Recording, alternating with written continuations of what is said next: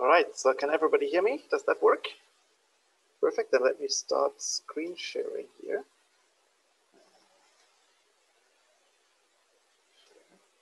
And now you should also be able to see my slides. Yes. Okay, and now they're maximized. Okay, well, I think I should still spend like 2 minutes for everybody to join before I really start. So maybe let me start by thanking the organizers for inviting me. It's really always a great pleasure to speak at Space, and well, usually it's a great pleasure to be in India at Space. Now we're all sitting at home. At least I'll have some nice Indian curry for dinner later. So as a title for the talk for this tutorial, I chose an introduction to lattice-based KEMs. And what I'm planning to do in this tutorial is that I'll first give a bit of an introductory talk, which will take maybe about an hour. And that is not very experimental. I think that's all fine. The second part is a bit more experimental. So I want to make sure that participants actually get their hands dirty and write some code. So I prepared a bit of a programming exercise for, well, obviously related to lattice-based KEMs. And my idea would be that for that, we move to the Discord channel for questions and for more discussions, but that will be after the talk. Now, for this talk, I would usually start with a general introduction to post-quantum cryptography, but I coordinated with Patrick Longa, who will be speaking right after me. And actually, he said that he would cover more generally the whole area of post-quantum cryptography, and that it would maybe make sense for me to dive in directly. Well, I'll do that more or less. I would like to start with one slide, which is on the NIST post-quantum competition. So I could imagine, I mean, Stepan already mentioned that I'm involved in 4 of the finalists. I'll come to the finalists in a bit. There's since, well, the call went out in 2016 and late 2017, NIST had a deadline for proposals for post-quantum schemes that probably eventually replace the asymmetric cryptography that we're using today. And what you see on this picture is an overview that Jacob Alperin-Sheriff, one of the NIST folks who are running this competition, posted a few days after the deadline as an overview of what they had received. And I really like this overview because you can tell so many stories just based on this one picture. So you see that there is various different categories here in which proposals have been made for post-quantum schemes. The one thing that I would like to focus your attention on for this talk is that you see that the biggest number is sitting here, this 24, which is lattice-based key exchange.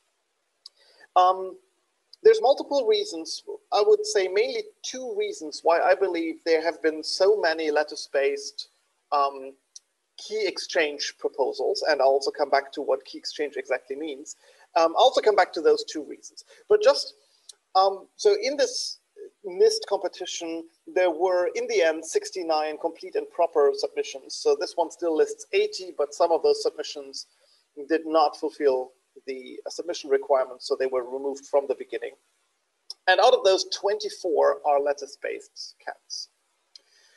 Now, in the meantime, quite a bit has happened in the NIST competition, and well, it were 2 rounds where NIST, well, narrowed down the field of competitors. And originally, the plan was to make an announcement for round 2 at Real World Crypto in early January in 2019. But maybe you still remember that in early January 2019, the whole US government was shut down. And so NIST wasn't actually allowed to work, and they were not allowed to make any announcements at Real World Crypto. So the announcement happened slightly later. It was actually in late January. And what happened there is that they chose a total of 17 encryption and key agreement schemes. So these key exchange schemes that you saw on the previous slide. And they chose a total of 9 signature schemes. So there were, out of the 69 that were there from the beginning, there were only 26 left in round 2. And again, what you can see here is that the biggest number is on the lattice-based encryption key agreement key exchange area. You also see 7 code-based ones.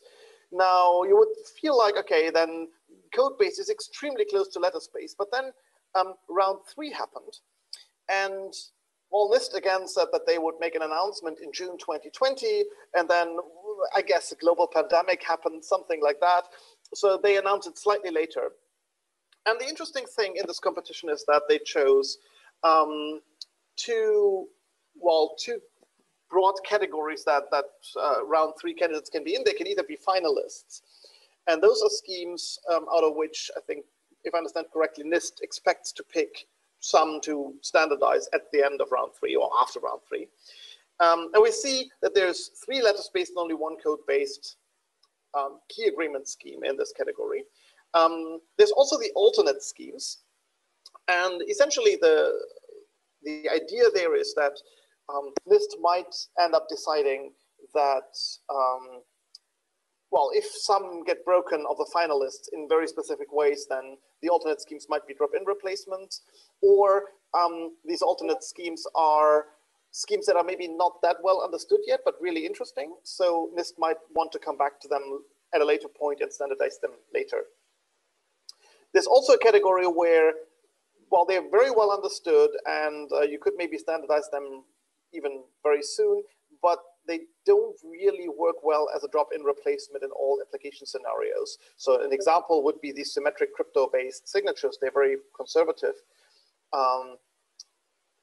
but they're pretty big signatures, so they might not work everywhere. Anyway, you also see that there's another 2 lattice-based KEMs in this alternate scheme. So again, lattice-based KEMs are the biggest category.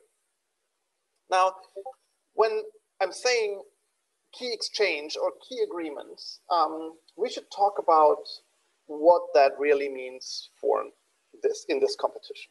And what NIST meant when they posted, or what Jacob Alperin-Sheriff meant when he posted this overview table, when he said key exchange, is actually key encapsulation.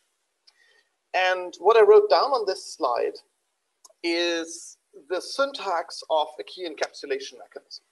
And so it's a 3-tuple of algorithms, key generation, encapsulation, and decapsulation, where key generation generates a public key and a secret key. Encapsulation receives the public key as input and generates a shared key K and a ciphertext C.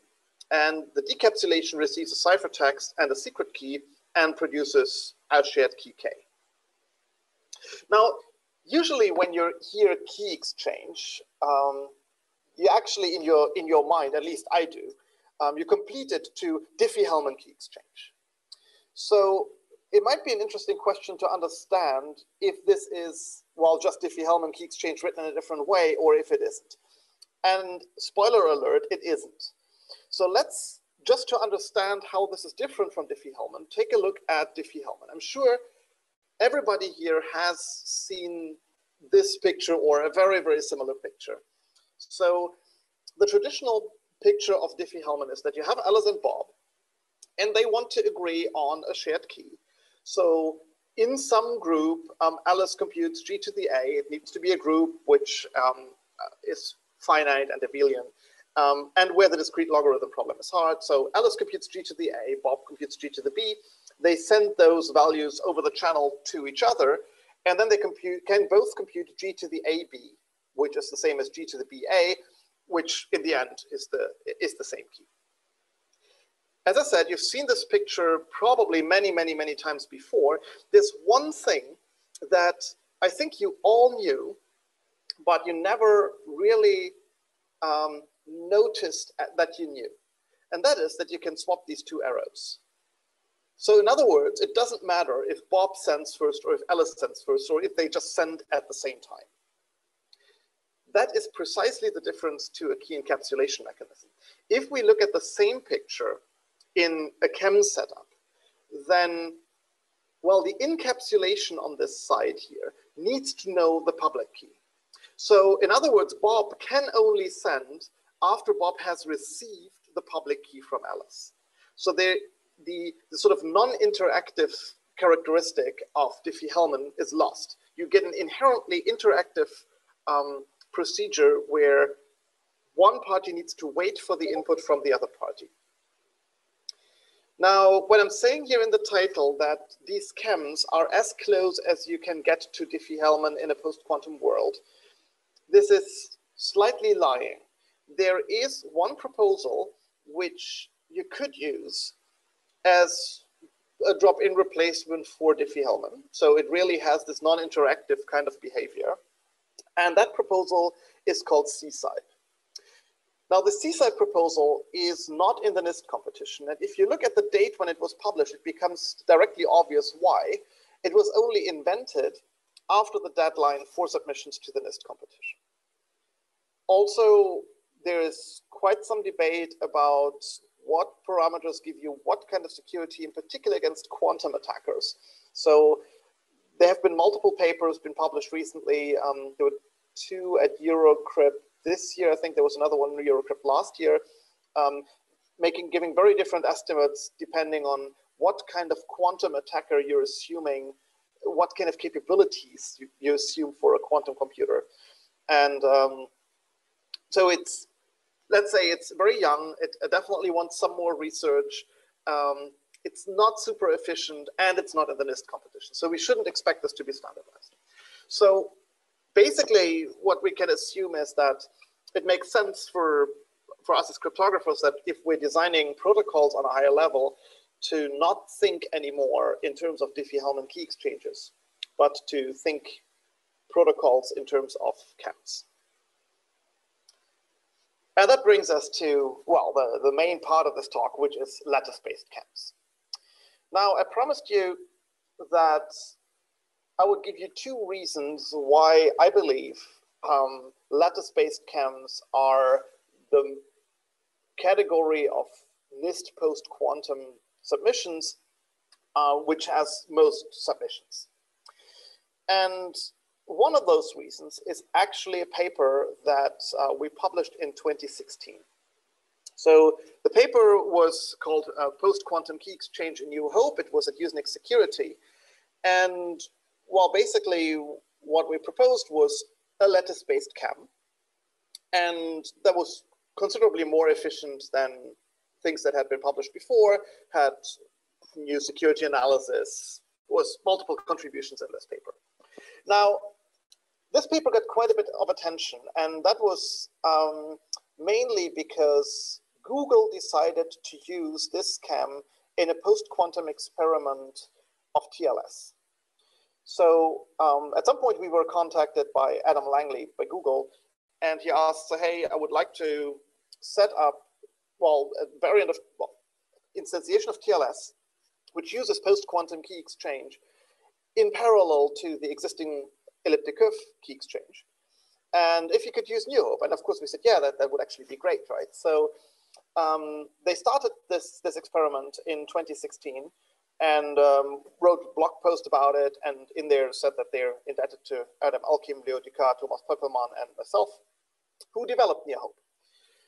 Now, today, 4 years later, there's quite a few companies who have started experimenting with different post-quantum algorithms, in particular with post-quantum KEMs. But in 2016, Google was one of the first, maybe the first to do it. And of course, Google is very big. So if they do this, they are maybe the only company in the world controlling at the same time a browser and quite a bit of internet server architecture so that they control both endpoints of TLS connections on the web. So they could actually do this. And well, then several other companies also followed up and also implemented NewHope. So for example, Isara, company based in, I think, Canada, they also started selling something based on NewHope. They had a Isara speed optimized version of NewHope.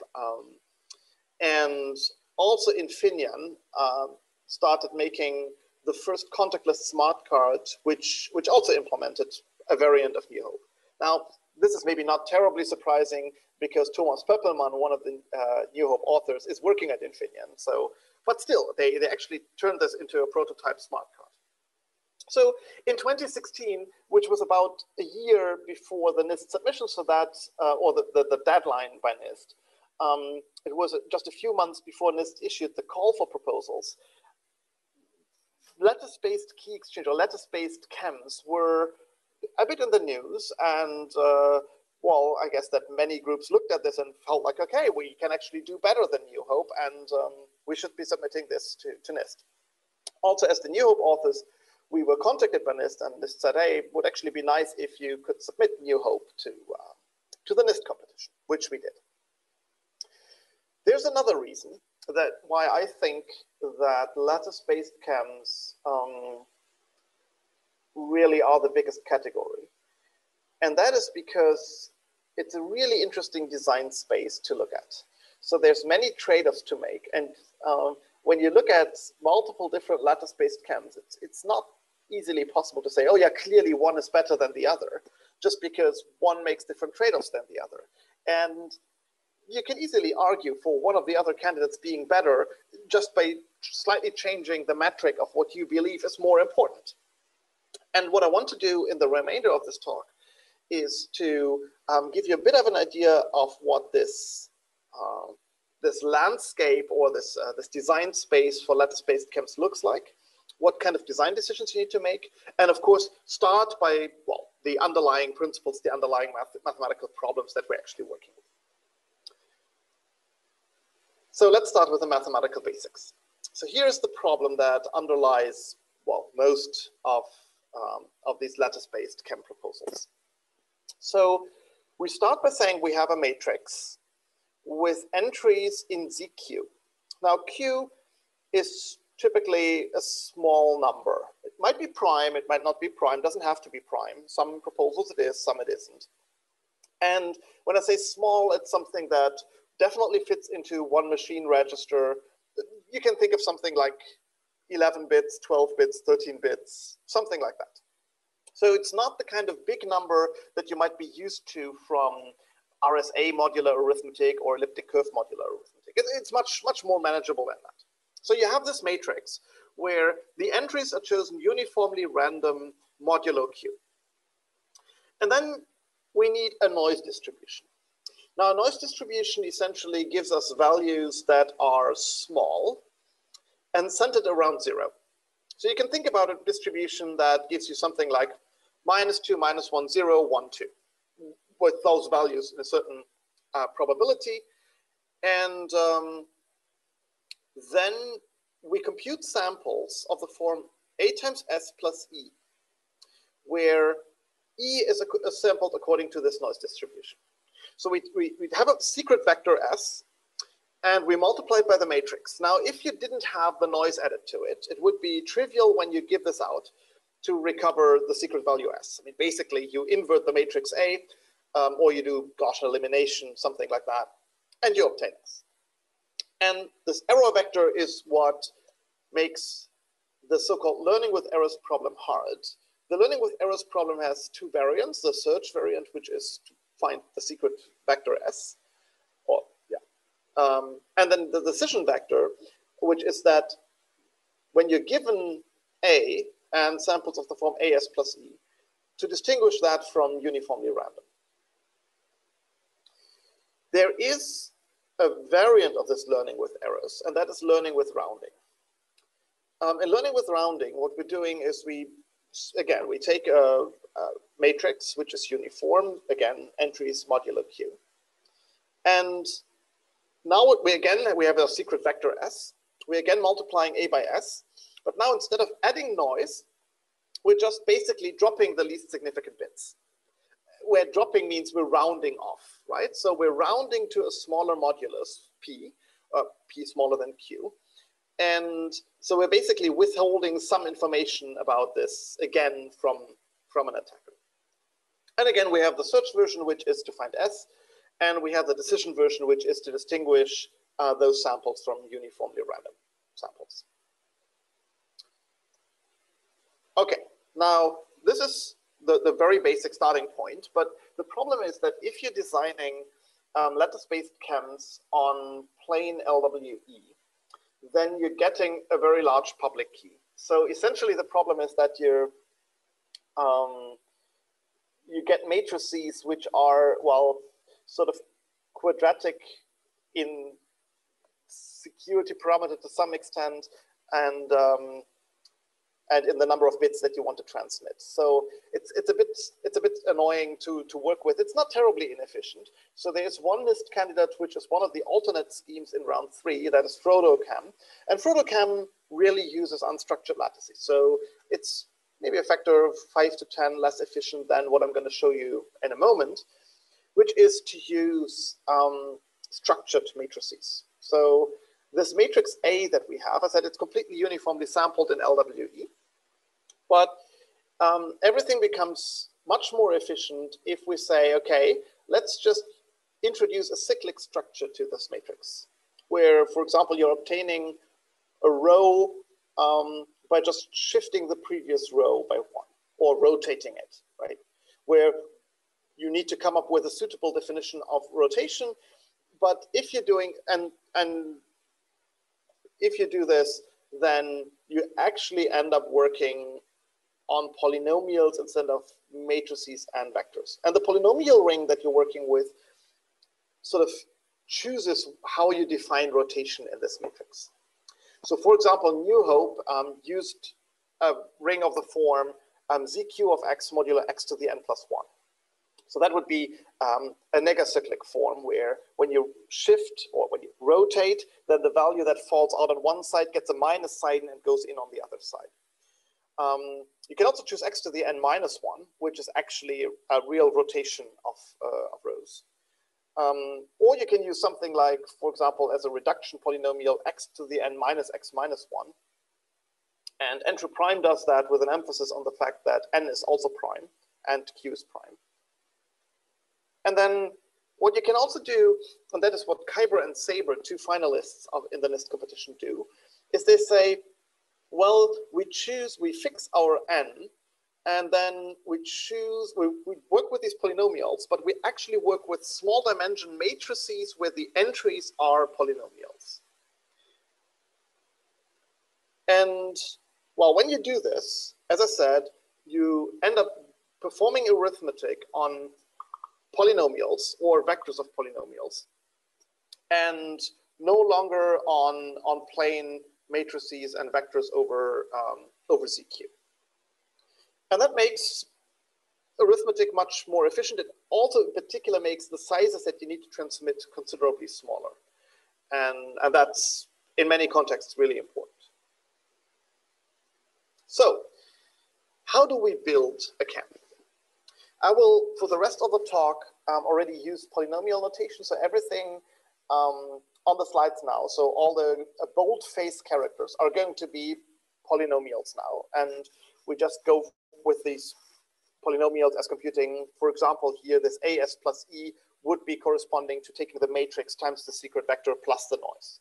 So this slide here is probably the most important slide of this whole slide deck, because it should give you an idea of the very basic underlying idea of how lattice-based key encapsulation works.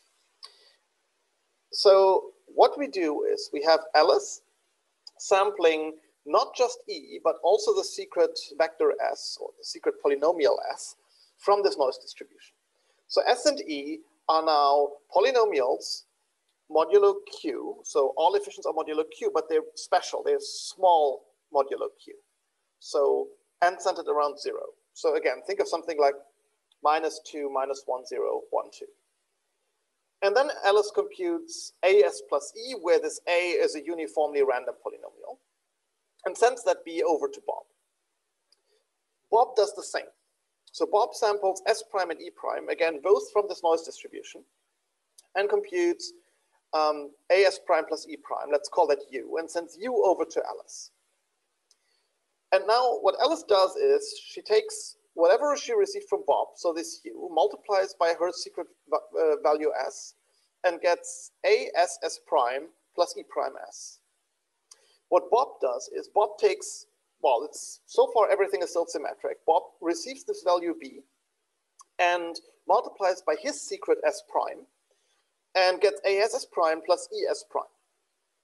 Now, because we chose all the E and E prime and S prime as small values centered around 0, also these products E prime S and ES prime are small. So all the coefficients are small-ish, at least. So in other words, what Alice and Bob have, this v and this v prime, are approximately the same. They're not the same because these two values here in the end are different, but because they're small and different, you're still, well, approximately the same. All right, so that is the very basic underlying idea that you do something like a noisy Diffie-Hellman, where at the end, on both ends, you have something very similar. Now we need to turn this into something where, in the end, Alice and Bob actually have the same value out at the end. And let me show you how we can do this. So on this slide, what you see is exactly the same as on the previous slide, except that I added a whole lot of space so that we can fill in gaps here and explain what we need to do to, well, end up with the same key on both sides, at least with high probability. Let me start here, when filling in the gaps, with sort of the elephant in the room.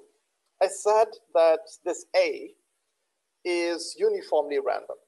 So far, throughout this talk, the A sort of fell out of the sky. We have no idea where it came from. It needs to come from somewhere, though. I'll come back to this a bit later in the talk, but for the moment, we do the following. So Alice just samples a random seed, so just 256-bit seed, and then expands the seed through an extendable output function. Just think of a hash function with a very long output, and then takes that output of the hash function, parses it into a polynomial. I mean, the output is a bit string. What we need is a uniformly random polynomial, but you can imagine that if you just have enough uniformly looking random bits, that you can turn this into a uniformly distributed polynomial. So that gives us our A. And then what Alice does is, Alice is going to send that seed over to Bob, and Bob can do the same. Bob can take that seed, expand it through the extendable output function, parse it, and obtain the same A. The nice thing here is that we don't need to transmit the whole A. We only need to transmit a 32-byte or 256-bit seed, which is much, much more efficient in terms of bandwidth usage. Okay, so now that that is sorted out, how do we deal with the fact that Alice and Bob still get only a v and v prime that are only approximately the same? Well, what we're doing is we have Bob choose a key. Let's call it K. And we let Bob encode that key into a polynomial. I'll come back on the next slide into how you're doing this. And now we're just taking our v and we add the key to it. And that we send over to Alice. Now, before we continue, that's not exactly what we're sending over to Alice. We need to modify this v here. The v also needs to get some additional noise, which is also sampled from the noise distribution.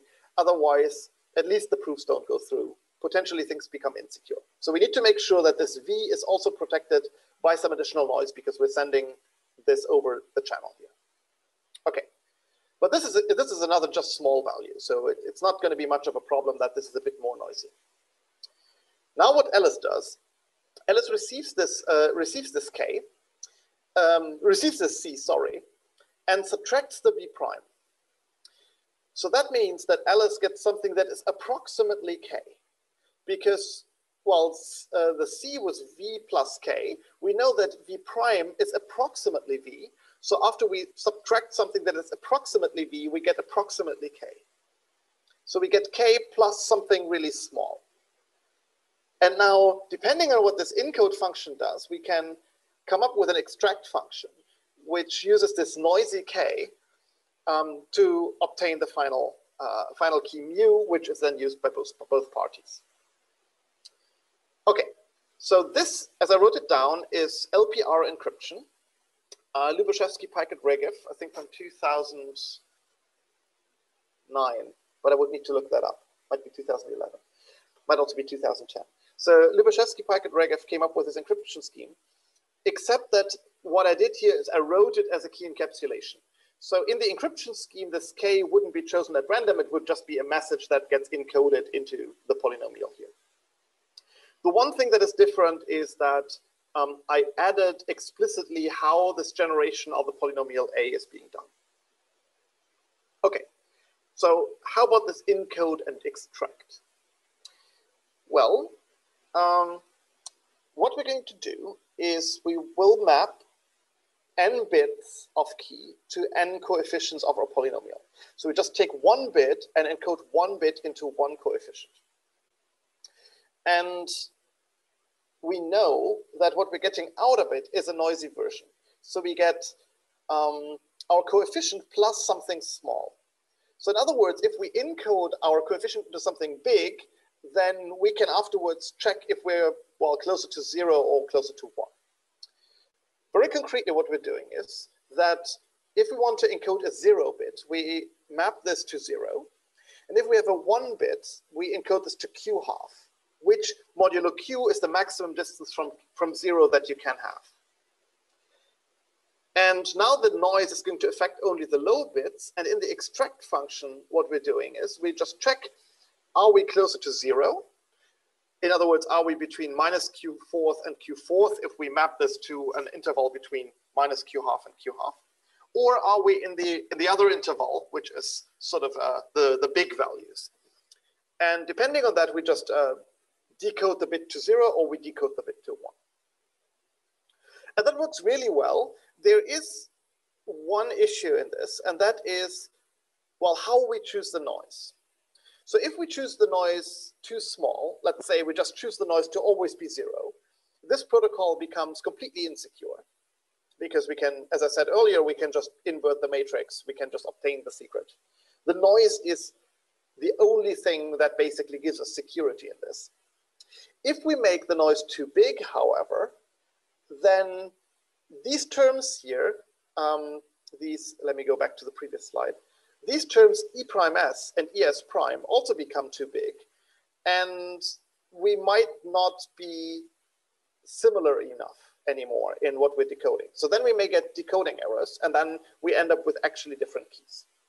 So what you see here is that we get a trade-off between security on the one hand, security of the underlying hard problem, and failure probability of this, where even if both parties stick to the rules and choose all noise according to the rules, there's still, depending on what the noise distribution is, there is a chance that this fails. And we'll come back to that later in the talk.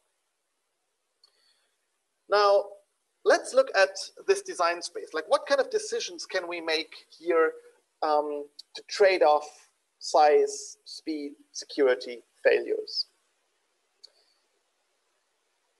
Well, before doing this, let's realize one problem that we still have. And that is that this is only passively secure, what we're doing here. There is a reason for this, and that is that, of course, if Alice keeps reusing her public key, so this AS plus E that Alice chose, then what Bob can do is Bob can send an AS prime plus E prime where the noise is not chosen according to the noise distribution, but where the noise is chosen in a way that, for example, the key encapsulation fails exactly if some bit is set in Alice's secret.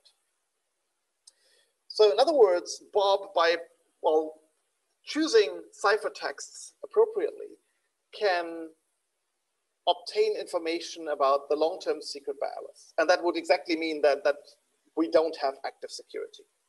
And we learn the secret from failures or non-failures for specially crafted ciphertexts.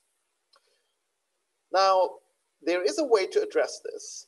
And this is what most of the NIST candidates do. This is the Fujisaki-Okamoto transform.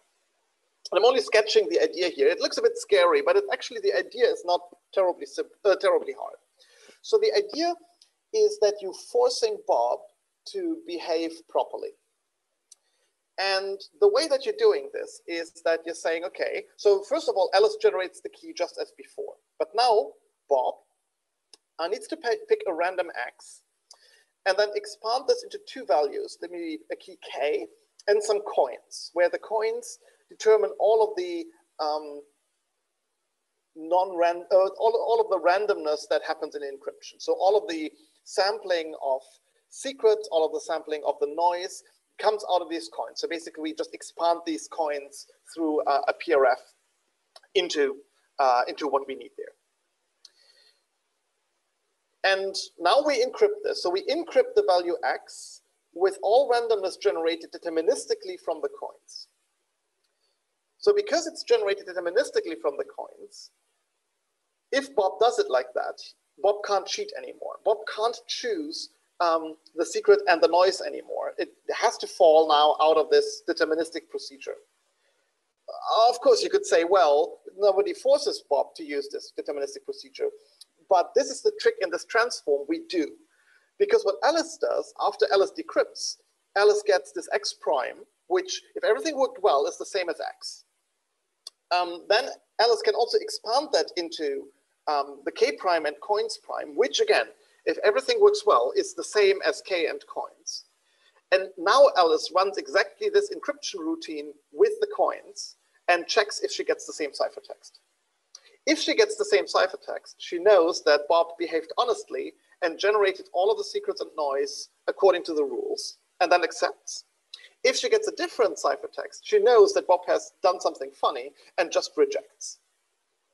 So this is the idea how we use the passively secure encryption scheme that we had on the previous slide for an actively secure KEM.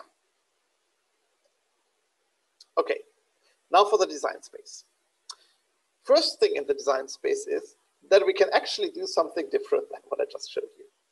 And that would be to use the NTRU approach. So the NTRU approach is historically the first lattice-based encryption scheme that we're still using today. It was proposed in the 90s, and it uses two parameters, Q and P, where P is 3. So you could maybe parameterize that more, but P is just 3. And then what NTRU does is it generates two polynomials in this polynomial ring that we're working with and inverts F. It inverts F modulo Q and it inverts F modulo P, so modulo 3. And if it's not invertible, then, well, you basically try again until you have a polynomial that is invertible modulo Q and modulo P. Then you compute a public key, which is P times FQ times G, where FQ is exactly this inverse here, modulo Q, and G is the other polynomial that you sampled. And the secret key is F and FP. And now you encrypt, where encryption says you take a message M and you map that to the ring RQ with small coefficients, and more specifically with coefficients, well, modulo 3, so -1, 0, and 1. And then we sample a random small coefficient polynomial R, also in this ring, and then we compute R times H plus M, where H is the public key, so we just take the public key, multiply by a random small coefficient polynomial, and we add M. Okay, so how do we decrypt? Well, we take the E that we're receiving and we multiply it by F, our one component of the secret key. This is the same as, well, multiplying by R times H plus M, which is exactly what E is. And now we know that H is P times FQ times G. And because we're doing these computations modulo Q, we see that F times FQ is 1. So what we're getting is PRG plus F times M, because the F times FQ becomes just 1. And now we can just take this value here, multiply by FP modulo P.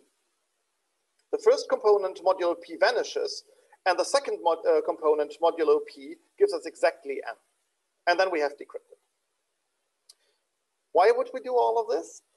Well, it is asymptotically weaker than the ring LWE approach that I showed you before. It was also not really built with asymptotic guarantees in mind. It was built with concrete security for concrete parameters in mind. It does have a slower key generation because you need to compute these inverses, but it has faster encryption and decryption. So if you're using this in an actively secure scenario where you can reuse the key many, many times, it might overall become more efficient. Okay. More or for the design space. There's actually one big decision that you need to make, and that is when we work with this polynomial ring, I already said before that essentially we can make different choices what ring we're using, or in other words, what kind of structure we're allowing into this matrix. And while what all of the NIST proposals do in some way, except for Frodo, which is non-structured, is to use a polynomial ring of the type ZQ of X modulo F, where F typically has a degree between 512 and 1024. Q is typically either a prime or it's a power of 2. So specifically, give you some examples. The NTRU proposal chooses Q to be a power of 2 and chooses F to be X to the n minus 1. That's what I already mentioned in the previous slide, and then n is prime. Second option, what Sabre does, it chooses Q to be a power of 2, chooses F to be X to the n plus 1, where n is a power of 2. Round 5 chooses Q to be a power of 2. So round 5 is no longer in the NIST competition, but it's still, there's a few round 2 candidates that are added here to show you like what the design space looks like. Chooses the n plus first cyclotomic polynomial as F, and then n plus 1 being prime. Then you have the 2n cyclotomic polynomial, which is X to the n plus 1 for NewHope, Kyber, and Lack. So n is 2 to the m, and we have Q being prime. Then we have the fifth option, which is that Q is prime and F is irreducible as X to the n minus X minus 1, where n is prime, and that would be an NTRU prime. Now, which should you choose? It's actually there's a sixth option, actually. Unfortunately, 3-bears is also no longer in the competition. But 3-bears works, instead of using a polynomial ring, works on large integers instead of polynomials. So you could also even do that with some care. So there's no proof that any of these options is more or less secure. So there's no reduction saying that if you can break a scheme using one, then you can definitely also break another one, but not the other way around. There is some advertisement by the NTRU prime submission saying that there is less structure in their ring and that that would be good for security. The fastest arithmetic pretty clearly is for the options chosen for NewHope and Kyber. And that is because in there, they're chosen explicitly to support multiplication of polynomials through something called the number theoretic transform, which is, it's the Fourier transform over finite fields, and it's just giving you the fastest arithmetic, pretty much, the fastest multiplication of the polynomials in these rings. Okay, so second question that you might want to deal with when designing a lattice-based KEM, and that is if you want to work with ring LWE, do you want to work with this polynomial ring directly, or do you want to use this modular approach that Kyber and Sabre are using, where you make a polynomial somewhat smaller? So for example, you choose n equals 256 for Kyber, Sabre, and also 3-bears. And then you work with small dimension matrices and vectors over this ring. So this modular LWE, at least with a straightforward encoding of messages, encrypts shorter messages than ring LWE. So that's on the sort of, it's losing a little bit, and it's gaining a little bit because it eliminates a bit of the structure that you have in ring LWE. So you could imagine attacks that work against ring LWE that become considerably harder, at least against module LWE. From an implementer's point of view, it's really nice to work with module LWE because you have, for different security levels, you have just one polynomial ring to work with. So all other proposals, in order to get different security levels, they basically change their polynomial ring, so they go for a higher dimension. And for Sabre and Kyber, and also for 3-bears, what you're doing is you fix your polynomial ring once, you optimize arithmetic in this one ring, and then while you put smaller or bigger matrices and vectors over it, which is essentially just changing some loop constants through a config file. So there's not much additional optimization needed to get different security for those schemes. The third option is how do you choose this noise distribution? So I said it needs to be small, it needs to be centered around 0, but there's actually quite a bit of decision to be making. And that is because, well, the noise controls pretty much the security of the scheme. So you get, with more noise, you get more security for this underlying hard problem, but you also get a higher failure probability for decryption. So there's three main choices to make when choosing a noise distribution. One is if you want to have very narrow noise or if you want to have wide noise. So as a narrow noise, one example would be to just choose -101, which I would consider not very conservative.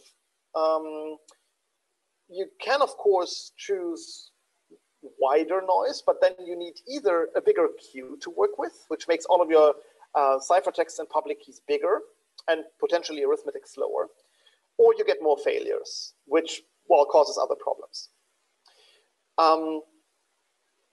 Then you want to choose if you actually, well, for the secrets, you need to pick some distribution.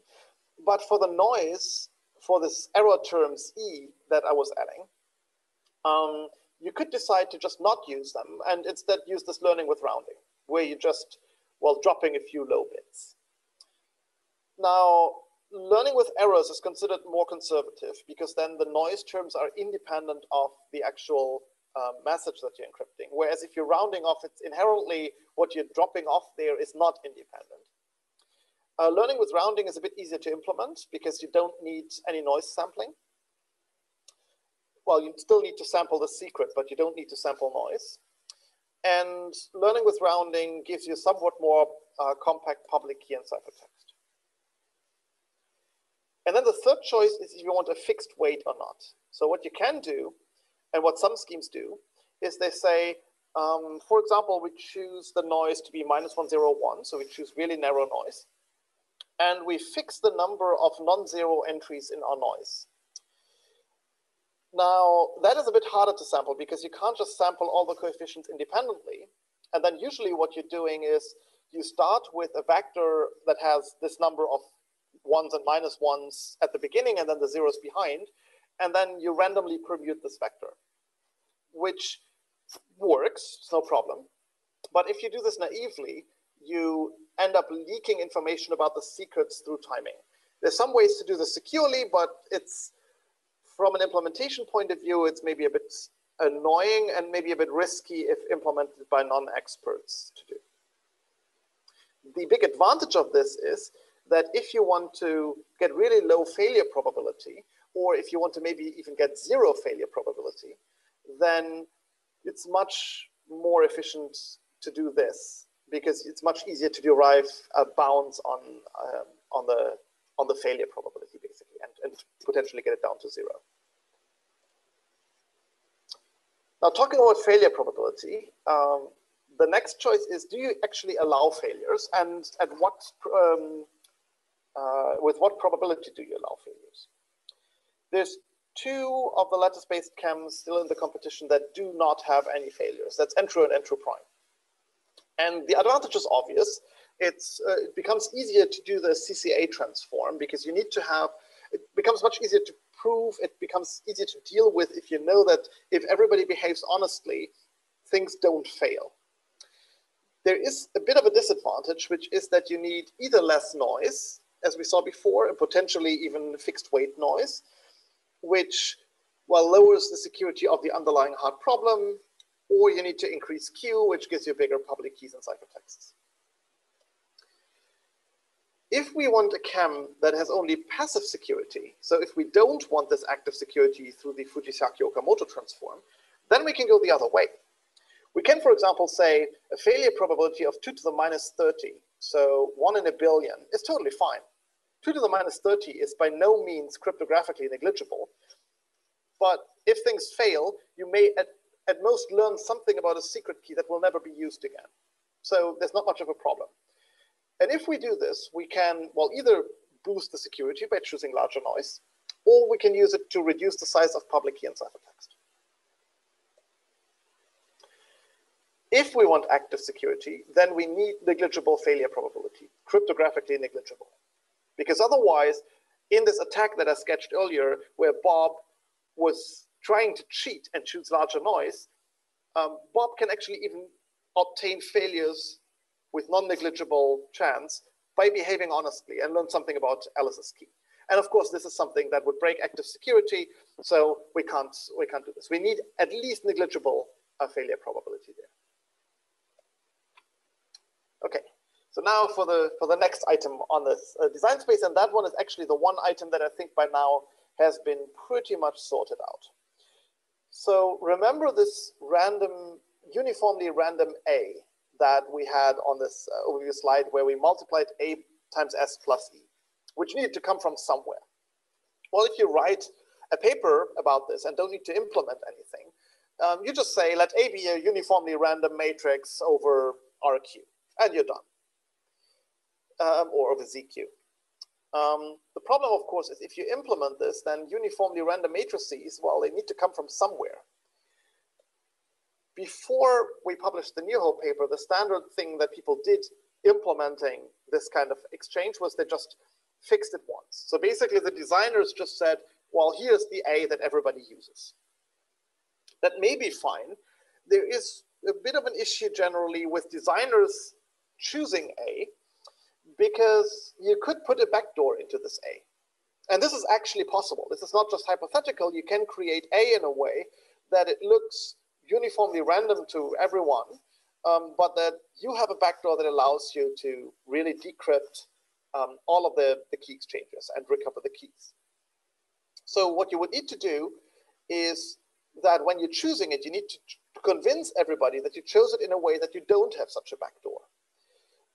That there are methods that do this. They're typically called nothing up my sleeves methods. But also, if you put 10 cryptographers in a room to discuss this, you get at least 11 opinions about it. And it's really hard to convince everybody in a way that everybody's happy in the end. And it's a nasty discussion. However, even if you manage to convince everybody that you're doing this in the right way, there is another issue. And that is that, well, imagine that the underlying hard problem is not as hard as we believe today, which is totally possible. So that means that attacks will get somewhat better over the years, but maybe they're not like getting better to the extent where they're completely trivial. So let's say somebody can run an attack that costs 2 to the 80. 2 to the 80 is what many people believe big secret services can do, but can't do just like several times a day, just like nothing. But now what they can do is they can do once a huge computation of, say, 2 to the 80 that depends only on the parameter A, which in the traditional setting is shared by everyone, and then use this pre-computation to break all key exchanges.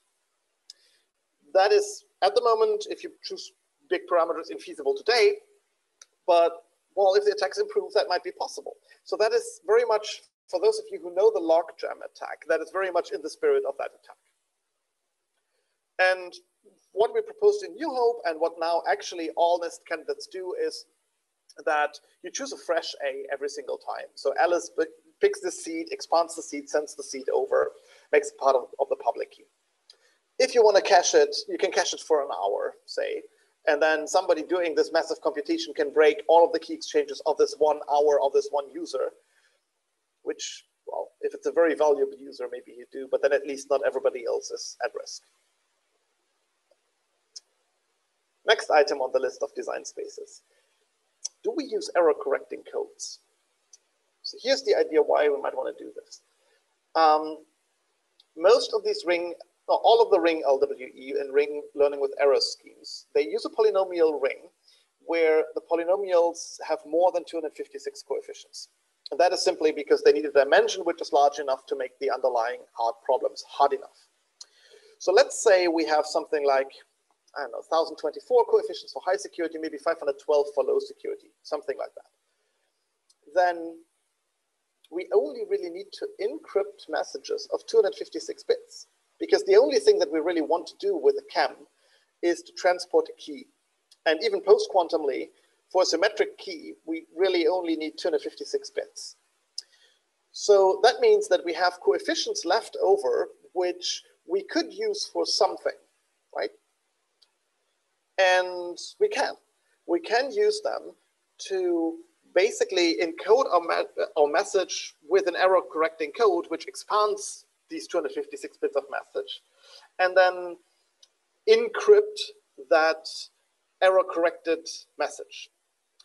And then when on the side of Alice, we're decrypting, and there is maybe one coefficient where the noise is just too big and we're making a mistake, we can use the error correcting code to correct it, and thereby we can lower the failure probability of that scheme. This is what NewHope did in a very, very simple threshold decoding. This was basically just encode one coefficient, a key bit into 4 coefficients in a very trivial, straightforward way. Luck and round 5, both not in round 3 of NIST competition anymore, they employed somewhat more advanced error correcting codes. And they can correct more errors. They obtain smaller public key and ciphertext. That's all great. The disadvantage of this approach is that it's more complex to implement. And in particular, these codes are tricky to implement without leaking through timing. All right, next item on the list. Do we want active security? I've already mentioned before that, for example, if we don't want active security, we could make the public key and ciphertext smaller, or, well, because we can use a higher failure probability, all of these discussions. And what Google used in their TLS experiment, NewHope, did not have active security. It was just the rather straightforward passive security key encapsulation mechanism. So what you could do is you could, for example, have one passively secure version if you don't need active security, and which, well, that typically means that you combine it with signatures for authentication. Or you can say, well, if you need active security, then you use the following parameters with the Fujisaki-Okamoto transform to get an actively secure version. There's advantages and disadvantages either way. So the advantages of a passive security only version is that because you can accept higher failure probability, you can make it more compact, as I mentioned. It is simpler to implement. You don't need to write this code for the CCA transform. And you also get more flexibility for the secret and noise generation, because it doesn't have to follow this deterministic approach anymore, where everybody needs to use the same PRF to generate the secrets and the noise when encapsulating. You can basically choose whatever is fastest on your platform. Disadvantages is it's somewhat less robust. So if you do this and somebody at some point in some system employs this and reuses keys, security is down the drain. It's also that if you offer more options to systems designers, then, well, it's more likely that somebody at some point will screw up. So it's a bit of a tricky question. I like to be conservative and robust in the design. So I'm actually now more on the side of saying, well, we should have active security by default. There's just too large of a risk that otherwise things go wrong. And then the final item is, if you choose to have active security, there's various tweaks that you can apply to your CCA transform. So to this Fujisaki-Okamoto transform.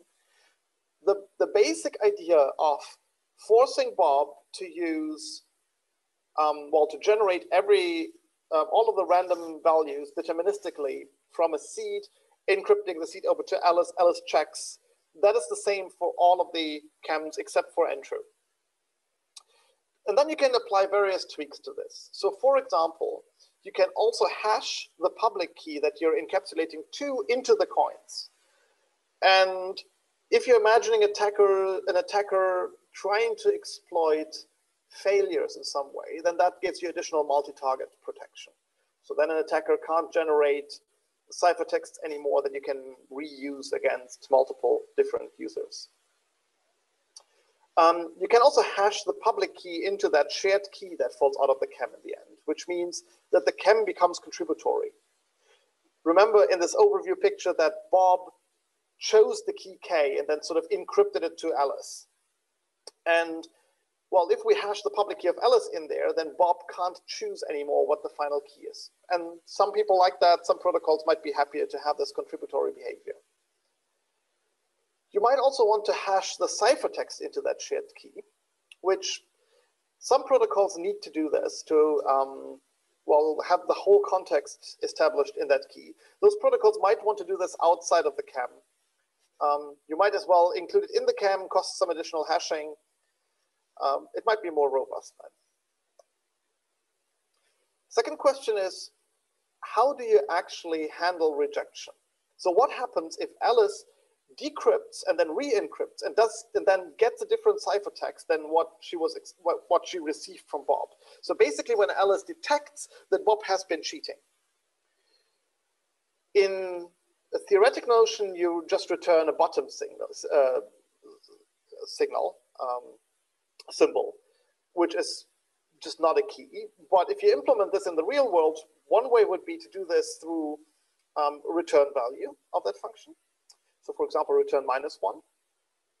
Another way is to just compute a secret shared key S, which is the hash of some long-term secret and the ciphertext, which means you're getting an invalid random looking key, and then later stages in a protocol will work with this key and will reject. As of round 2 of the NIST competition, all proposals used the second approach, and no proposal used this explicit rejection through the special symbol. Essentially 2 reasons for this. One is that this is a requirement by some security reductions that just don't work anymore if you do explicit rejection.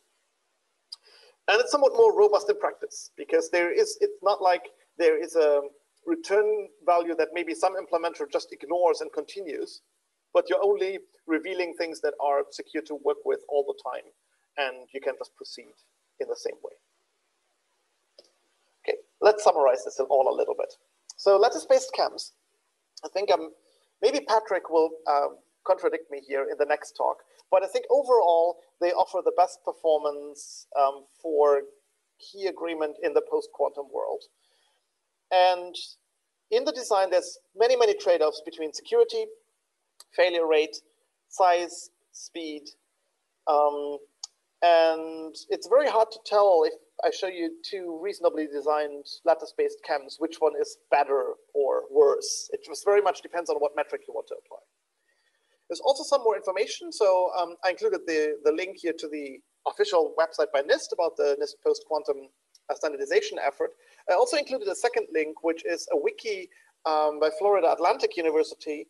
And I think it's the best overview of the NIST candidates. It collects information about different categories, sizes, and everything in, I think, the most accessible way. Okay, that basically concludes my talk.